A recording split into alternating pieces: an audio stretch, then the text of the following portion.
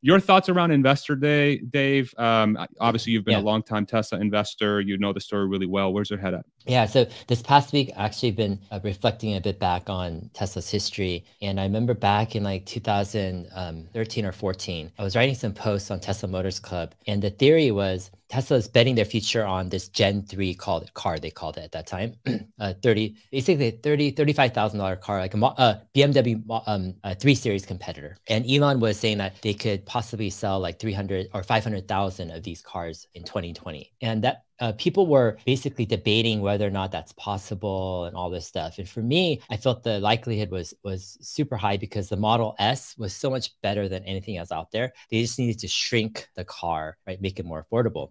And my thoughts were already on the next stage, which was Gen 4. And so my thesis or hypothesis back in 2014-ish was Tesla would likely be successful with Model 3 or their third gen, and that would set them up for their Gen 4 car. And their Gen 4 car would be this cheap kind of Corolla competitor type of, that class, and would set them up to become the largest auto manufacturer in the world. And I look back on that and I got so much heat and flack from that because people just didn't, they thought that the Gen 3 car was going to fail or was, like even early Model S owners, a lot of them thought that the chance of bankruptcy was quite high and that they would have a car that there will be no company behind it, Yeah.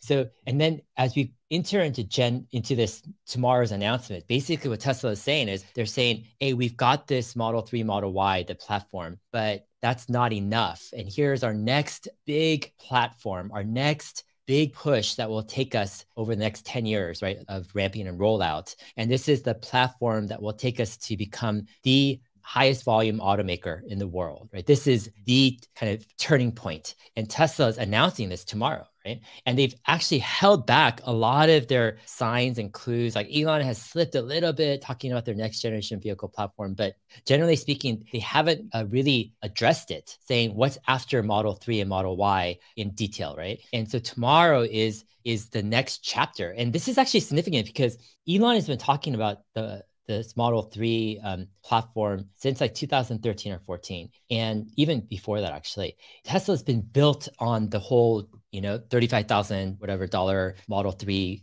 Model Y dream. And that has led us all the way to 2023. And so the question is, okay, what's after this? And so Tesla is set up to show us and a super ambitious plan to drop the cost of the car into the next level below this entry-level luxury sedan, which is the Model 3 and then the Model Y, into the more economy class cars. But the Trojan horse I see in this is that Tesla is not an economy car maker, right? It's as if you had, let's say, BMW or Mercedes, offer a $20,000 car that was as good as almost as good as their 3 Series. It's like there's no competition against a Corolla versus a Mercedes. But even more so, Tesla bringing down their cost of their cars into their next category, let's say the $20,000 to $30,000 category, it's completely unfair because they're dealing with these economy cars that have completely compromised on everything about the car. Right? It's all about costs. If you drive a Corolla, it's like you can't compare it with a Model 3 or even a BMW or Mercedes or whatever entry-level class sports sedan. And so that's what I think the bigger picture is I don't think there's any chance for these economy ICE cars anymore. Like that's what the announcement is about tomorrow. It's about the end of the ICE economy car. It's not going to go away overnight. It's not like a quick thing. It's going to take, many, many years over time. But as Tesla ramps the next generation vehicle platform and they get that sweet spot, 20, 30,000, it's like, yeah, it's really the beginning of the end. It's going to get weird. I think. It's going to get weird. Yeah. You bringing this up sort of raises this question that I did a video on this, I think last week, where if you think about that pricing level, at least in the United States, if I use the United States as an example, name me a car that costs less than $30,000 that's actually compelling to drive or compelling to own. That it's not just a point A to point B transportation system that is going to basically, like you said, just prioritize cost. You don't get any extra features with it, really, that I can think of. Again, I could be wrong, that I can think of. And people, I think, have gotten very used to the fact that they could drive, well, I'm going to buy a Corolla because I just need something to get me from point A to point B reliably and cheaply. That's why I'm getting a Honda Civic, and they're great for what they do. They're phenomenal. But what are two things that are weaknesses in that sort of thing? So the consumer, you don't really get something that I would argue is compelling, that can bring sort of that love and joy that I think a lot of Tesla owners agree on, that the cars bring to them. That's sort of very unique with that experience. And then two, the manufacturers don't make any money on those cars. They make all their money on SUVs and pickups. And so they have no incentives to make these cars better, because as soon as they do, they price themselves out of competition, or they end up losing more money, or no longer breaking even on those vehicles. And so I think as long as Tesla can keep a semblance of driving dynamics that are close to or equal to an EV, which obviously they will because it's an electric vehicle, and you compare that to a Civic or a Toyota Corolla, and you ask somebody to drive both cars, it's going to be very obvious which one's going to be better. You're going to have the screen for infotainment. You're obviously going to have the safety record. You're going to have access to the supercharger network. You're not going to have any maintenance. You're not going to be filling up with gas, which costs more than electricity, right? So you can start seeing how these different things start to stack up against each other. But I guess the big question becomes, is Tesla actually going to be able to come out with a, say, $25,000 to $30,000 car that is compelling? And from what you just walked through, seems like you're quite convinced that's the case. Is that true? Is that what you're saying? Yeah, I think the rationale is actually how Tesla designs their cars, where it's not an option to release something mediocre that's like a Corolla. That's just not an option. Like, Tesla doesn't consider that. It's got to be a great car. And so what Tesla considers a great car is not an typical economy car. That's the other thing is, a lot of people thought the Model 3 early back in the day, let's say 2014, 15, they thought that it would be an economy car in a sense of its trim and its feel. And I remember I was like, no, that's not the strategy here. Tesla's not trying to make an economy car. They're actually going after, right, this BMW 3 Series market, that entry-level sports sedan market, and it will be a luxury car. And there were actually debate early on back in the day. It was like, well, what if Tesla services these economy, let's say Model 3 cars in their service centers together with Model S and X's? It'll be a big downgrade of reputation. You'll have these cheap economy cars next to these luxury S and X cars, and owners will feel like, what the heck, It's like our luxury brand is shot. And I think it's a fundamental misunderstanding of what Tesla, their approach is. It's like, no, the 3 and Y, they were meant to be, luxury cars. That's why Tesla services S, X, 3 and Y. It doesn't downgrade their brand by having 3 and Y. It's because they have standards. And here's the thing is, I think this next generation car, it's not going to be this like cheap economy feeling car, right? It's going to feel like a Tesla. And that's the biggest kind of knockout punch that I don't think people are expecting.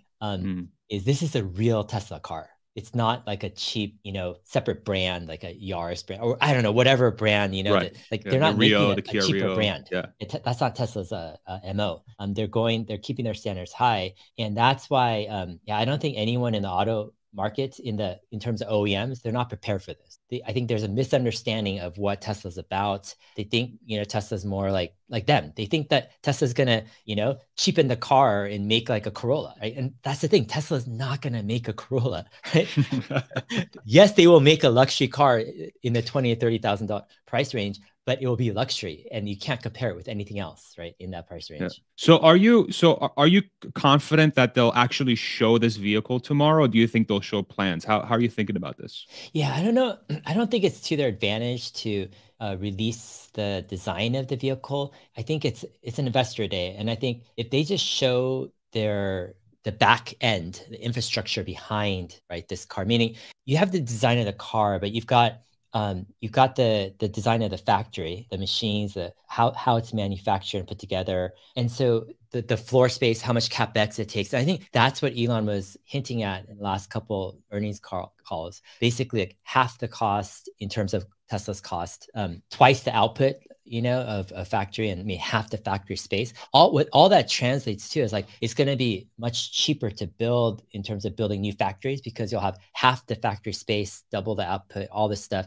I don't know if Tesla will really be able to achieve those exact marks because I think they're super crazy ambitious, but I'd rather that Tesla tries to go for these crazy, marks. I think that's the goal, at least, that Tesla has. Yeah, I think that the focus is how will Tesla drop their costs so much, let's say up to half? How will Tesla drop the factory space by up to half? How will they increase the output, by double? All these, how are they going to do it? Is basically a bunch of problem solving and engineering. So it's like, okay, we have this problem. Here's what we've done to radically, shrink the factory space or increase output, et cetera.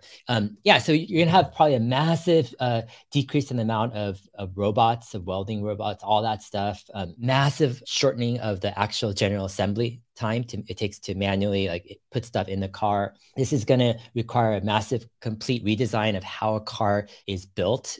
So I would expect a lot of gigacasting or machines in terms of involvement and a redesign of how the actual car is built in the end, assembled, right? And the amount of human labor involved too. All this is going to be radically different. So Tesla wants to show, here is our game plan. Right? Here's how we did it in terms of the design. And I think Tesla is probably at least 75% done with this, in terms of the whole thing. I would imagine by the end of this year, they'll finish up, all their designs and probably shoot for production maybe second half of next year. That's my guess.